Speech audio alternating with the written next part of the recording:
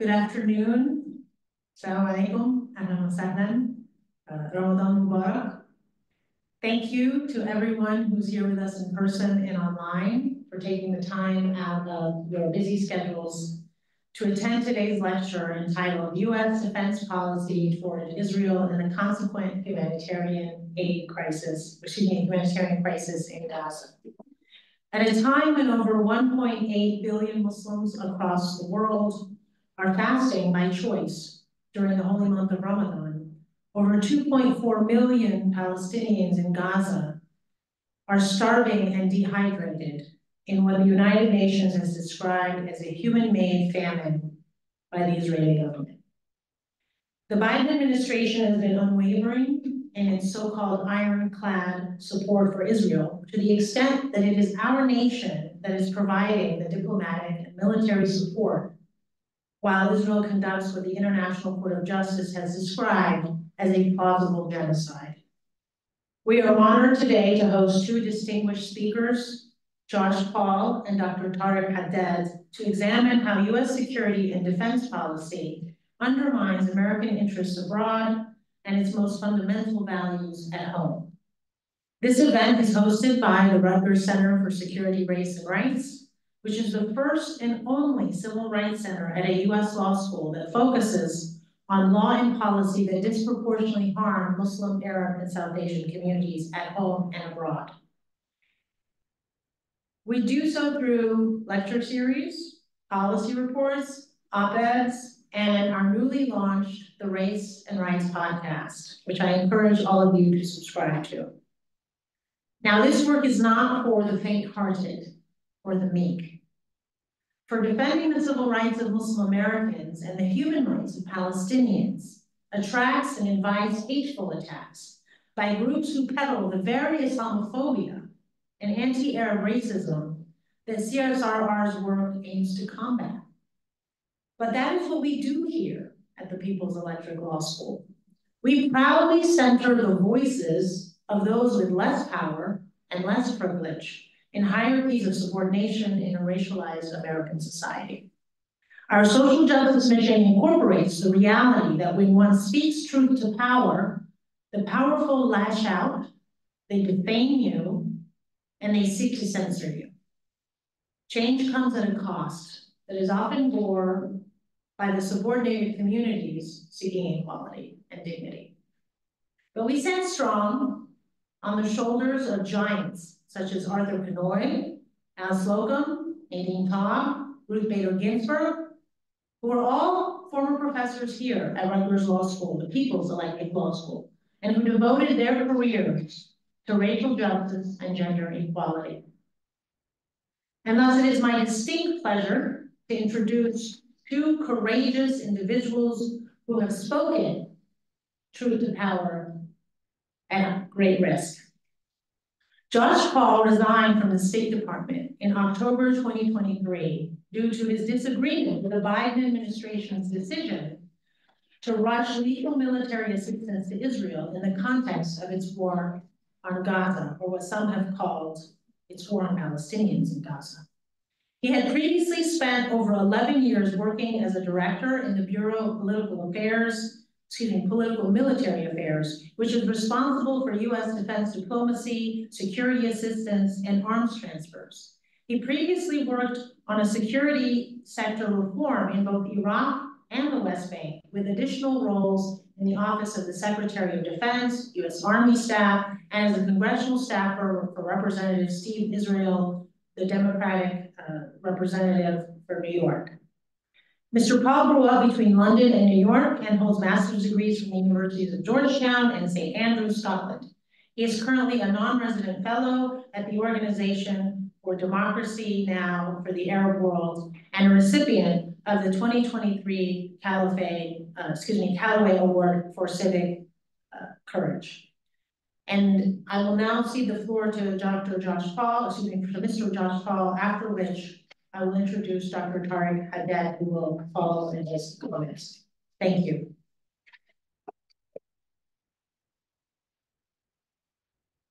Thank you. Thank you, Dr. Aziz, and I'm glad to be with you here at Rutgers. Thank you for that. So just by way of a brief further introduction, for context, until October I worked in the Bureau of Political and Military Affairs at the State Department when I resigned, really for three reasons. The first is that I do not believe, and I don't think anyone, I'd like to think no one in government believes, that we provide US arms in order to kill thousands of civilians. And so first of all, the scale and the scope of what we had already seen at that point, when between 2,000 to 4,000 people had already been killed in Gaza in just over 10 days. And certainly what we have seen since is not something certainly that I believe the US should be complicit in. The second reason was that this current situation in Gaza comes at the end of what I believe is a long track record of broken policies and a broken approach, both to the broader Middle East by the United States and also certainly to the Israeli-Palestinian conflict. We'll talk about that. And then the third reason was that when I tried to raise these concerns in the context of the decisions that were being made to rush these arms, to expedite arms to Israel for its use in Gaza, I was met with silence. There was no space for debate or for discussion. And one thing I've come to realize is that that's actually a microcosm of much of American society today, where there are voices being silenced, whether censored in Congress, doxxed on campuses, and this contributes, in many ways to part of the problem we have right now, right? Which is, particularly in government, when you don't have a good debate, when you don't have space for discussion, you don't get good policies.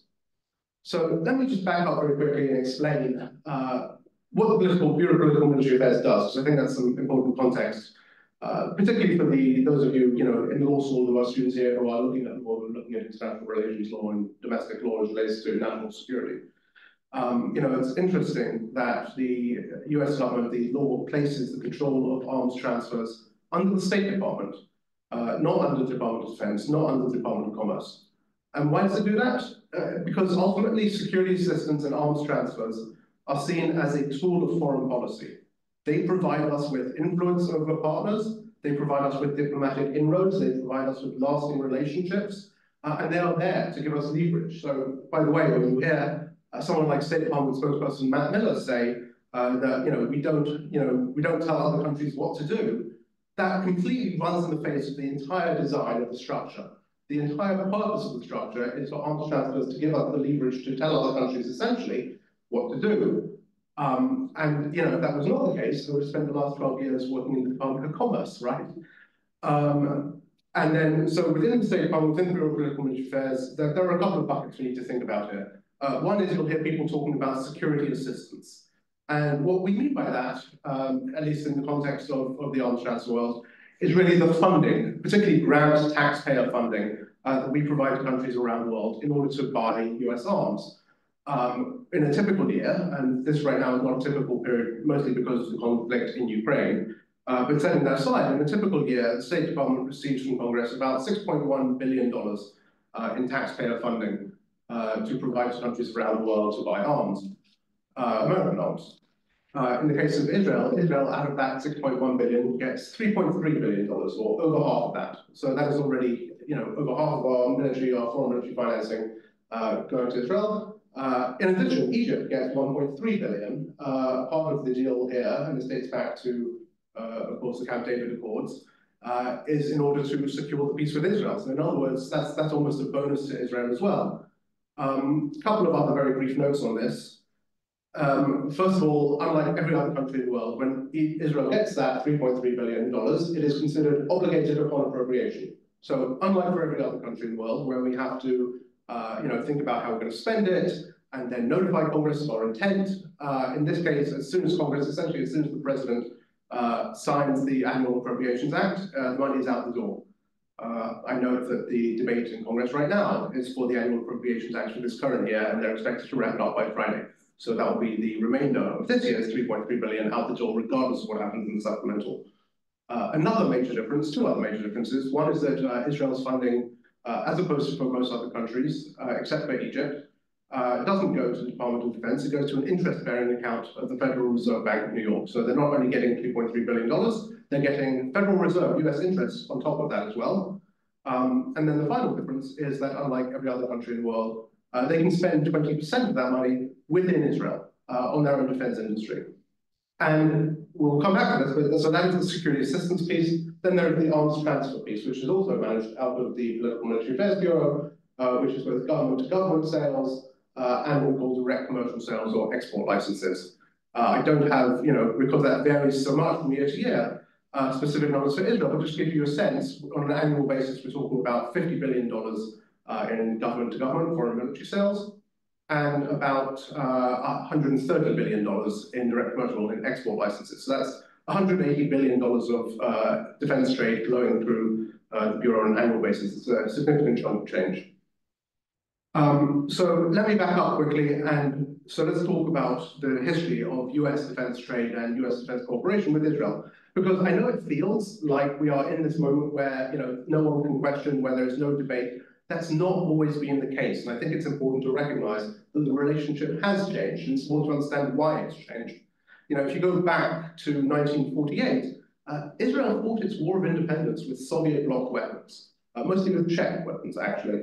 And yes, President Truman was the first head of state to recognize Israel, but the first government on a statutory basis to go through a recognition of Israel was actually the Soviet Duma. Then you get to this point after there where Israel's initial alliances were not, again, with the United States. It's suddenly shifted out of the Soviet orbit.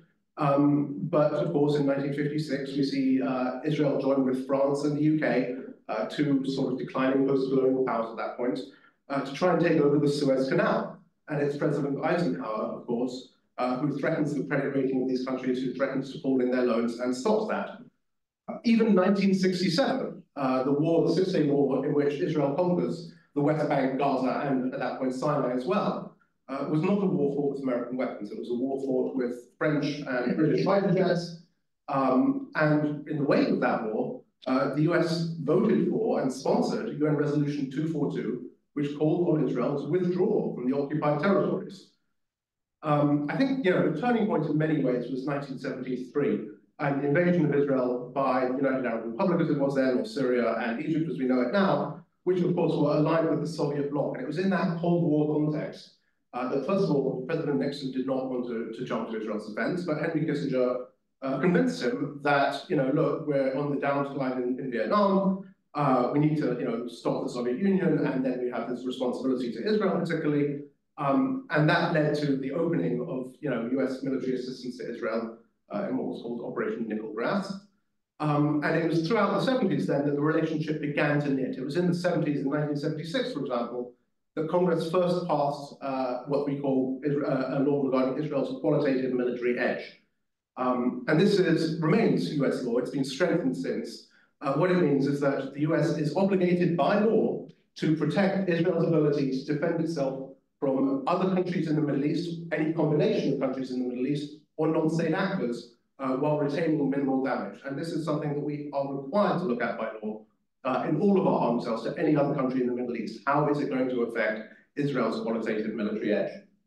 But even through the 80s, even as this sort of law and system of this relationship was being knit, this did not stop the US from criticizing Israel. So in 1982-83, during Israel's invasion of Lebanon, we see President Reagan, for example, standing up and calling that to Menachem Begin, then the Israeli Prime Minister, 14 hours into. Thank you. Oops. Sorry. That's going to stay there. Can you hear me? Yeah. Okay. 14 hours into Israel's bombardment of Beirut, President Reagan calls up Menachem Begin and says, "I'll tell you two things. If you don't stop your bombardment of Beirut, two things will be true. The image the world will have of Israel's war in Lebanon will be a baby with its arms blown off, and the US will fundamentally revisit its relationship with Israel." That was 14 hours in. Can you imagine President Biden? Here we are, almost 6 months into this war in Gaza, making a similar call. So I cannot, and that is, how significantly the relationship has changed. And we're at the point now, and particularly, since Oslo, and in this so we went from the Cold War into this hegemonic moment where, the US emerged as this, effort to be a peacekeeper, and, build the Oslo Accords. But it was also combined with this moment in the world where there was no outside pressure. We were essentially free to do as we liked in the broader world, to frame the world as best we could. In many ways, a missed opportunity. But that, I think, combined with certainly shifts in US law as regards campaign financing, has left, I think, America quite adrift in terms of its Middle East policy. And we are, if anything, frozen perhaps in 1995, 1996, where we continue to ascribe to the Oslo process as if it was a living, breathing process, as if a Palestinian state could be built on the West Bank, where you see, for example, right now, settlements, crisscrossing the land, 500,000, over 500,000 Israelis, 700,000, I think, living in the West Bank and in East Jerusalem. It's just a very different situation than it was then. And yet we have not changed our policies. We have not recognized that difference. The same is certainly true in the context of Gaza, where Israel's siege has gone on now, certainly since 2006. Where for years it has been impossible to imagine how how Gaza and the West Bank might be linked together, and yet still this remains something that the US pays lip service to, while at the same time providing arms to Israel that enable the occupation. I think that's an important point, because the theory of the case since Oslo has essentially been security for peace. The theory is that if the US makes sure that Israel feels secure, it will have the sense that it can make the concessions, for example, to Palestinians in order to achieve peace. On the contrary, what our assistance has done is made Israel feel so secure that it does not need to worry about the Palestinians. It does not need to make any concessions. It can continue building walls, building settlements, besieging Gaza. And so, the impact of our assistance has actually been completely contrary to, I think, the intent of it. And we are, of course, in a situation where we are constantly reminded, certainly in government, to refer to US support to Israel as being ironclad. You'll have heard this phrase a number of times from senior officials. That's because it is drilled into everyone. Hey, you're going to the, going up to the Hill, going up to Congress to speak about, the Middle East.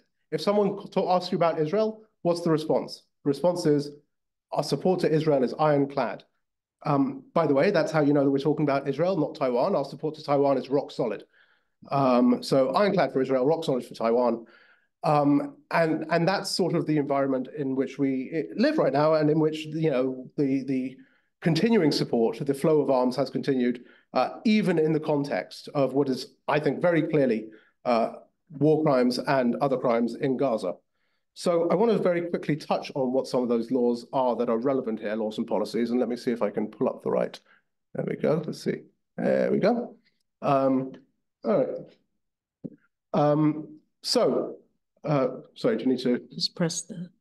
What am I pressing? Oh, I can't see it from here. That one. There you go. All right, there we go. So here are some of the laws and policies that apply to US arms transfers. We'll start with policy level. Remember, policy is not legally binding. You can always go around policy, but it is important.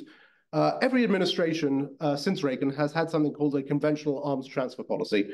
Each issues their own, and to its credit, the Biden conventional arms transfer policy, or CAT policy as we call it, which was issued in February of last year, is the most forward-leaning, the best for human rights yet issued, because of this language right here. Because it, for the first time, has directive language that says the transfer of arms will not be authorized, or no arms transfer will be authorized, when the United States assesses that it is more likely than not that the arms to be transferred will be used by the recipient to commit, facilitate, or facilitate the recipient's commission of, or to aggravate risks that the recipient will commit, genocide, crimes against humanity, and other violations of international humanitarian or human rights law, including serious acts of violence against children. If you are telling me that the arms that we are transferring to Israel right now do not even aggravate the risk that Israel will commit serious acts of violence against children, I don't know if you're kidding, but this is the State Department's position right now, that it is not more likely than not. I find that very difficult to accept.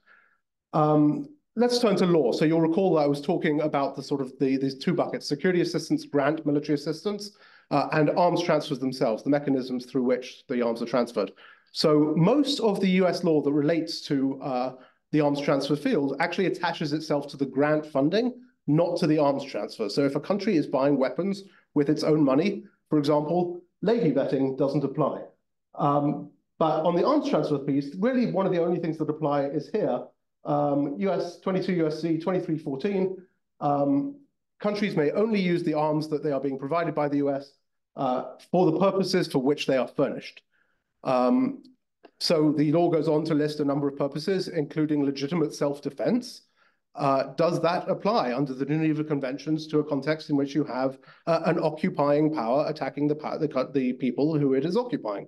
It does not. Another purpose is operations that are, under a UN mandate.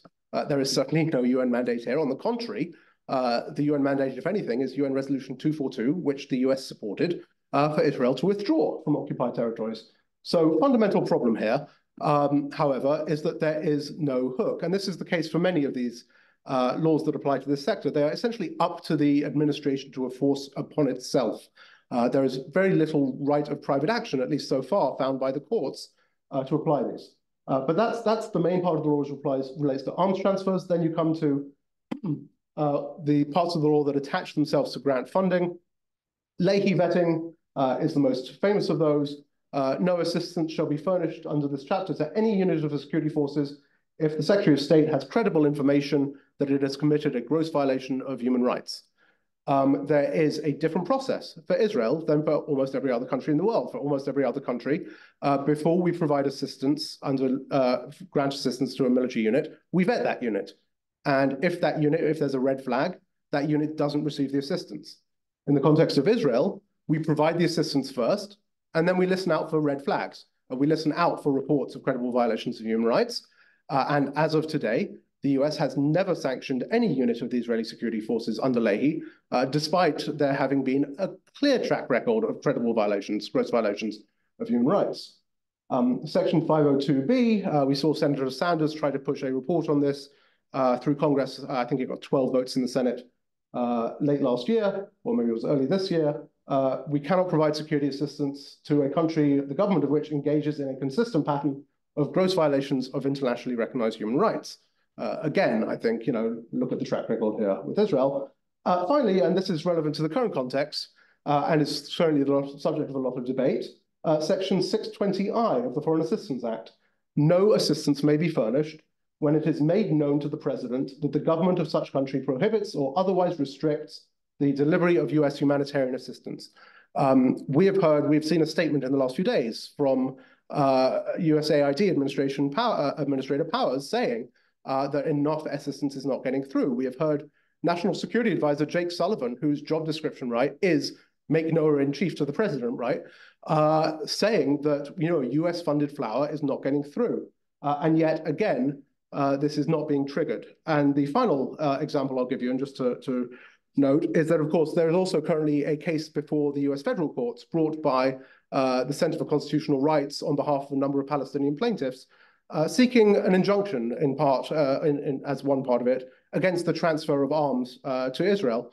And this really hits on the problem because, first of all, the court's initial response was, this is the policy question. We can't, this is a political question. This is a matter of policy. This is not a matter of law.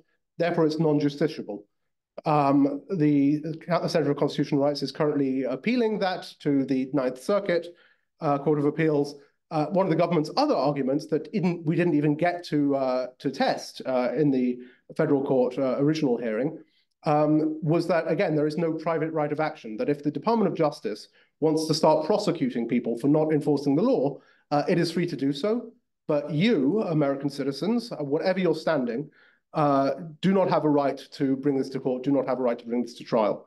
So there is a significant challenge here, I think, in enforcing our laws.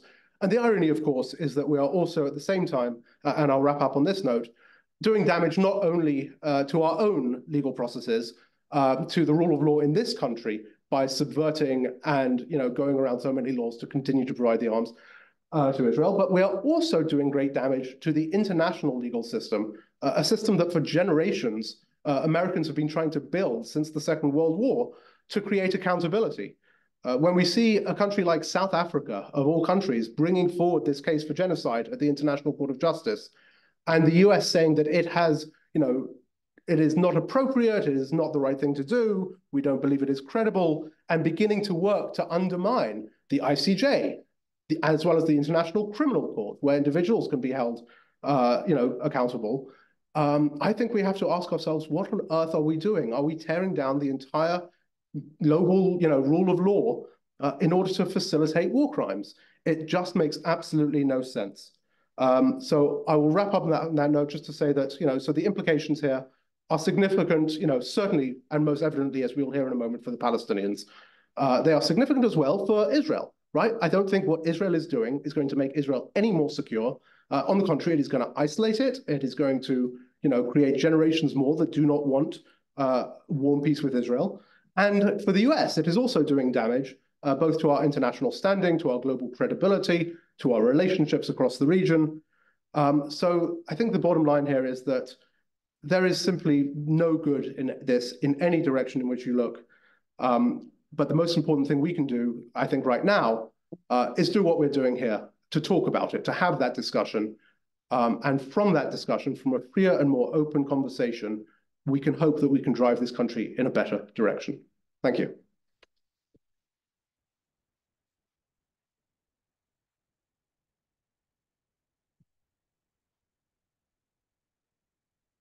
Thank you, Mr. Paul. Let me just unshare this.